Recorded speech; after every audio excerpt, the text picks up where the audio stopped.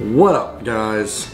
I feel like I probably use Workiz a lot different than everybody. So in this video, I'm gonna show you guys how I use Workiz in my junk removal business. Let's just dive in. I'm Andrew. I'm a serial entrepreneur, software engineer, and a junk removal business owner. I started a junk removal business as a stepping stone to return to my passion of technology and apps. I invite you to stick around, hang out, and follow me on my journey from becoming a junk removal business titan to building a billion-dollar home services app. Okay, let's jump into Workiz, guys. Honestly, I don't really look at the dashboard because I use Clover. So let's start with schedule, guys. This is kind of the most important thing. I'm going to be talking from the perspective of how I use it on the desktop and how my phone operators. We do not use the mobile app because we get so many phone calls, it is not doable. Obviously, you're gonna be on the go, so you can do most of this stuff on the phone, kind of, I think. But honestly, we got a lot of phone calls coming in. We run the business from the desktop app. It's the only way possible. So let's just start with base setup. One of the most important things to me is the ability on the app. When you're done with the job, you want to be able to charge the customer, but you need to show them the pricing. Like, you talk to them about the pricing ahead of time, but then you added all the items here, the amount of space it took up, all the extra fees, and then it adds on tax. And then from here, you can start deducting and doing your sales tricks so they can see the price dropping. And then I take that price, charge them on the Clover. So first things first is we need to set up all of our items. We are setting up our items and products. So as you'll see, I have all of my items. So I start with all of my trailers, minimum 8, 6, 4, third, 3. You do all of this, okay? I have all my dump trucks, so truck, 1/8, 1/6, 1/4, yada, yada, yada. Then you get into all of your extra fees. So extra hazardous waste, extra labor, extra stairs. Let's just make another extra fee so you can see how it works. Unsanitary. Ooh, wait, I do not have drug paraphernalia in here. So let's add another drug paraphernalia. How to fail the spelling bee. I'm just gonna do 50. It's a service, and I'm not gonna put a description because I'll have the employees just come up with something, or sometimes I run into like 3 pipes or 3 needles. You know what? I'm just gonna put 50 per item found. So let's say we find 3 pipes. They'll be like, hey, it's 50 per pipe, 50 per needle. But you know what? Even though we found 6 pipes and 6 needles, I'm just gonna charge you 100. So, like something like that. And you gotta put extra. The reason why I put extra is because it makes it easier to just search. So if the guys are in the trailer, they can search trailer, they can search truck, they can search extra. It'll pull up just those items.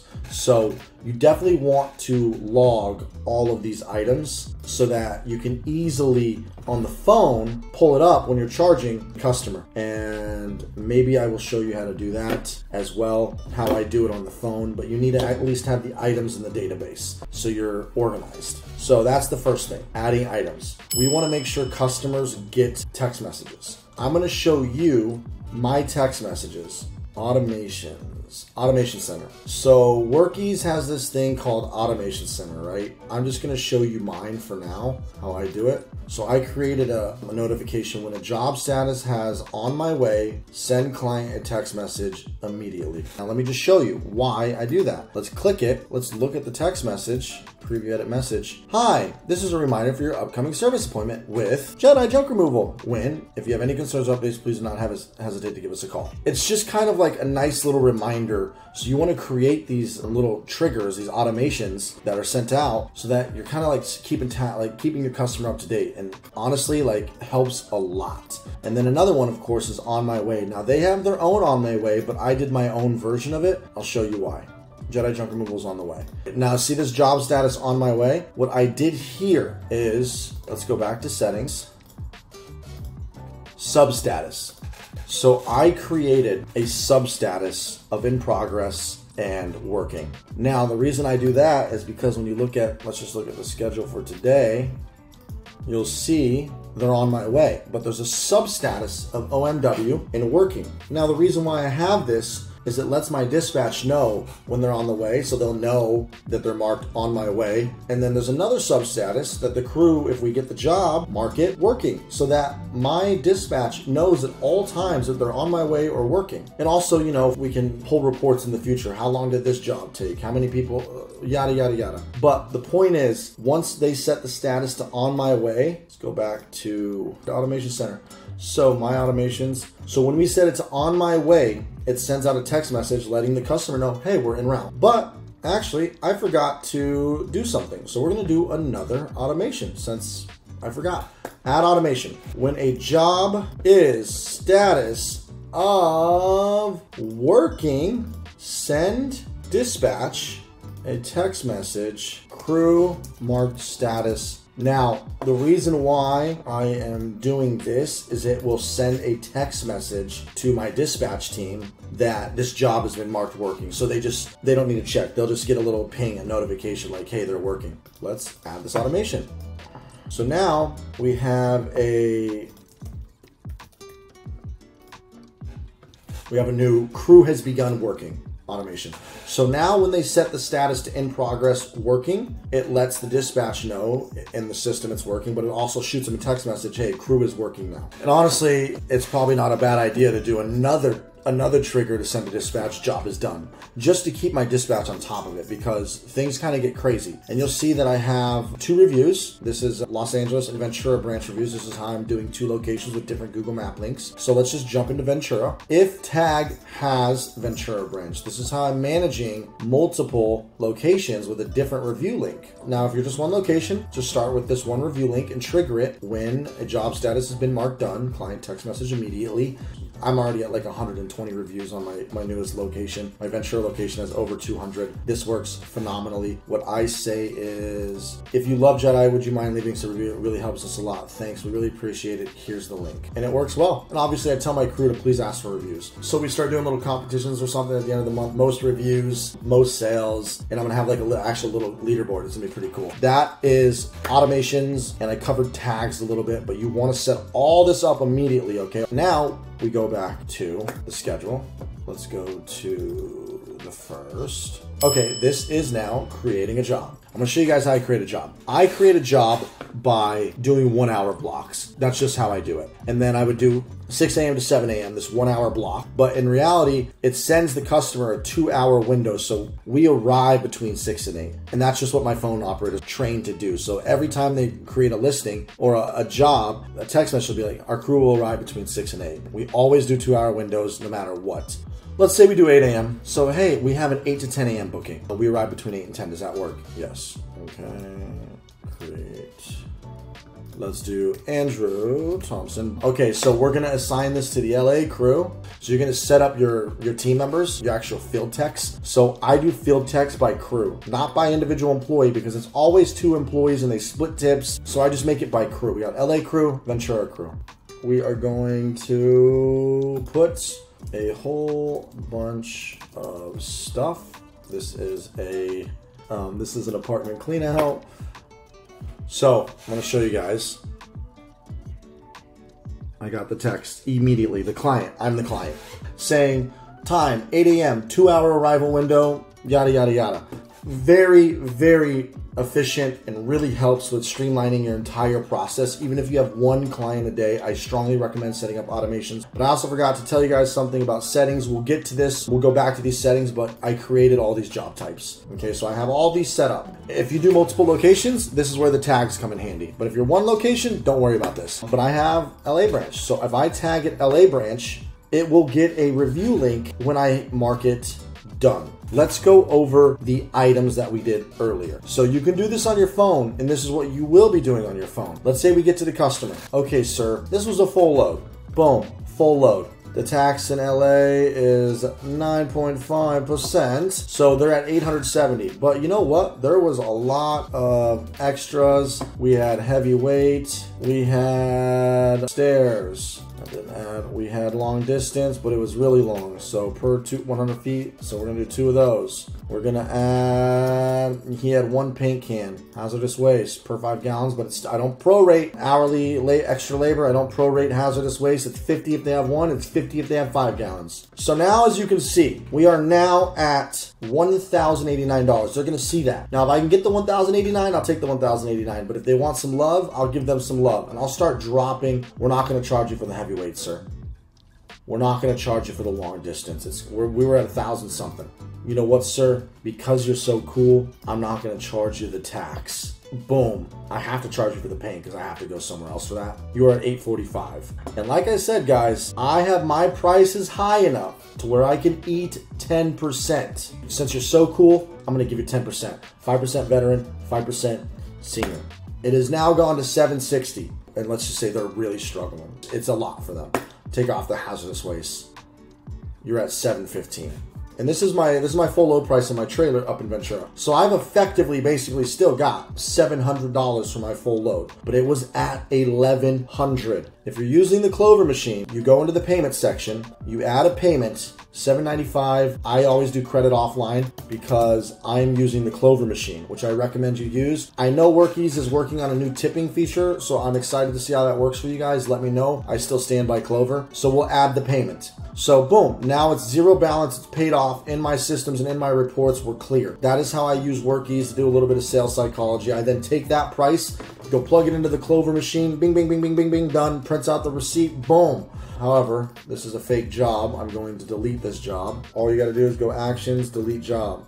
That is how you create a job. That is how you add items to the job. Okay, so I'm gonna show you some of my favorite features now. So let's get into some of the features that makes Workiz great for running multiple jobs during the day. So we are at Monday the 16th. Let's go to timeline mode. Here's a decent day. So you'll see I have the crews broken down. LA crew on top, Ventura. So they make it very convenient to kind of like see the jobs for each crew. Timeline mode is awesome because you can keep track of each crew, and it's just a little cleaner than in this view where you have like a job side by side. Week view is very useful too, so you can kind of see out into the future. And this really helps for the next day or the current day, so you can kind of reroute things. As I go into this plant and hit these little arrows, and you can see where you're driving. So this gives you the opportunity to schedule in jobs where you like, so when I get a phone call, I can schedule in a job between 5 and 6, or like between here and here. Usually like I always have a 1 hour block and a 2 hour block in between each job. And then I can squeeze the job in if it makes sense between 7 and 8. Or, you know, like if I'm coming back down to the last job ends in Encino over here, I can throw in another job last minute. But even better, you can go to the next day and you can see where the jobs are and kind of call prior and move things around, because a lot of people are somewhat flexible as long as you get it done that day. Some people, they need it done on the time they scheduled, but you still have the opportunity to call and move things around to help your drivers save on gas. And we do this a lot. We also go to the next day and call each person before the day is over to verify their appointment, because this month we've had a lot more cancellations than ever. But that is the timeline and plan route feature, which I really like. And honestly, sending out invoices, I mean, that's pretty straightforward. If you go into a job, let's just go into here, open up a job, sending out invoices. So you would add the items and then you would just go create invoice, right? And then you can preview it. And you'll see trailer half load has my logo, and then you can actually just hit send, and I think it sends it via, it gives you the option of email or text. And speaking of my logo on invoices, we do need to go back to settings. So let's go over some more settings, guys. Job types was one thing we didn't go over. Add job types. So I put junk removal, apartment, blah, blah, blah, house, garage, backyard, storage, attic, and then everything else that you forget or whatever, you just put under junk removal. So you want to do your job types. Let's go back to documents. So you want to do this for invoices, estimates, and work orders. So invoices, you'll see I changed my logo right here. So you want to do the same thing. Just change your logo. I think I did on estimate as well. Put your logo. I did a different layout. They got some designs. I'll just playing around. But get your logo on there. And then custom fields. You'll see I have before and after photos required to close. I actually want to add it's an image before photos, extra info, all job types required to close, save, put that above it. We're gonna change this to after photos. In order to close the job out and mark it done, they have to take before and after photos. So every time you're like, I can't mark the job done, you're kind of like, hey guys, I wasn't able to close the job because you forgot the before and after photos. I really need those or the job won't close out and it fucks up the system. They'll start taking the before and after photos. That's custom fields. So those are the settings that I have set up, and it's in the app.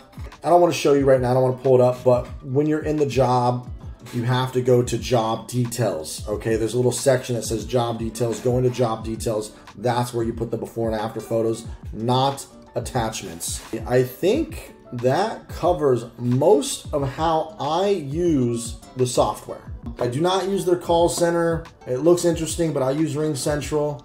The map is pretty useful too, but I usually just use the plan route. The map, you can go by the day right here. You can go by jobs. We'll go to, yeah, so we're on today. But I just honestly use the plan route feature. I'm thinking about setting up some Zapier stuff, so I'll let you know when I do some integrations with Zapier. Online booking, I just use the URL link right here. I didn't do the actual embed code that most people are doing, because when you go to Jedi junk removal, when you go here, book now, it just goes to this link right here, which they book a free estimate. It's okay. I like the embedded version one better, but I was just too lazy. But it works, you know. So the online booking is pretty easy. I just use this URL link.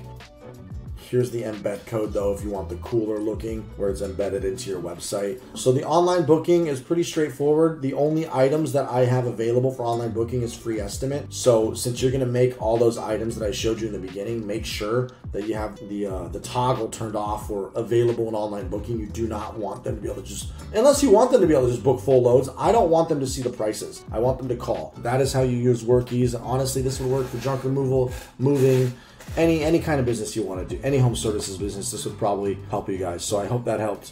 Thanks for watching, everybody. If you liked what I did and you want more technical videos like this, please like, comment, please comment. It really lets me know if you guys like what I'm doing. Subscribe if you like what I'm doing. It really helps me out and lets me know that I should keep publishing and pushing content. And please also don't forget, I have a Discord channel that I started for all of us to chat. Check it out. The link's in the description. I'm on there 24/7. You have questions? Are you new to the business? You want us to bid your job? There's tons of people in there who are willing to help out. And I also have all of my resources that I use, including the pricing sheet, check-in sheet, and so much more in the Discord channel. I love to see you guys in there. We're building a big community and it's gonna be awesome. And as always, toodles!